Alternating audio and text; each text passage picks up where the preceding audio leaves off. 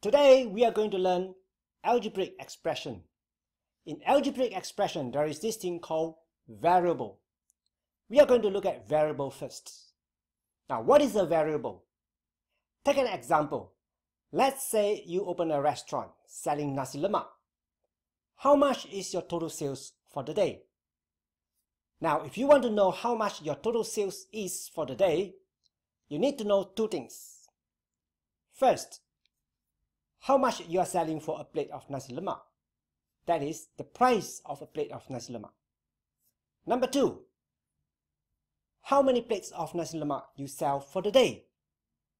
Now let's say you sell 4 ringgit 50 cents per plate of nasi lemak. But how many plates of nasi lemak you can sell for the day, you do not know yet. The number of plates of nasi lemak you sell changes from day to day. This number that changes is called variable. We can use an alphabet to represent the variable. Now let's say we take X to represent the number of plates of nasi lemak you are selling. The total sales for the day can be written as 4.5x.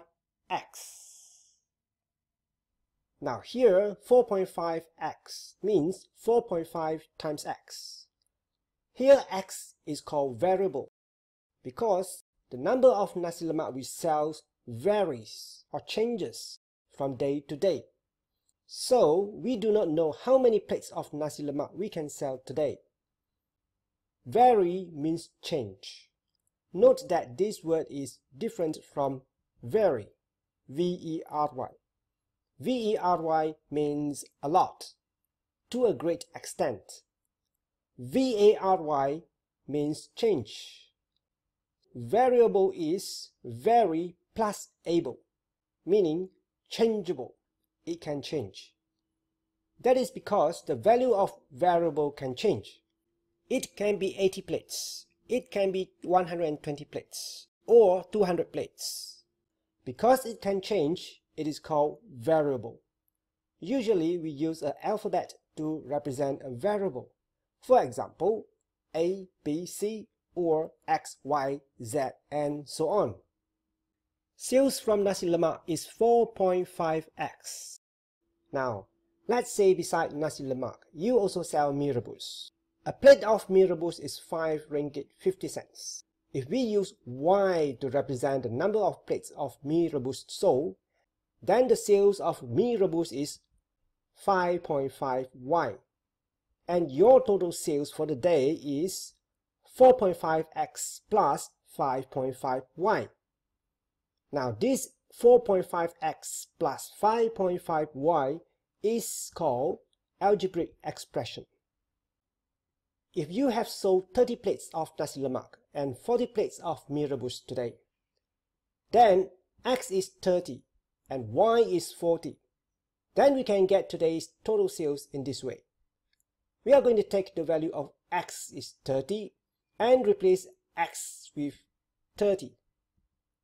Or we say substitute x with 30. And then take the value of y is 40 and replace y with 40. Or we say substitute y with 40. Then we will get 355. That's the total sales of today. If your rental is 100 ringgit per day and you don't have any workers, then the total income that goes into your pocket, written in algebraic expression, would be 4.5x plus 5.5y minus 100. Now this 4.5x plus 5.5y minus 100 is called algebraic expression. This 4.5x and 5.5y are called algebraic terms. And this 100 is called constant term. Constant means not changing. Regardless of your sales of nasi lemak and mee rebus, the rental is unchanged at 100.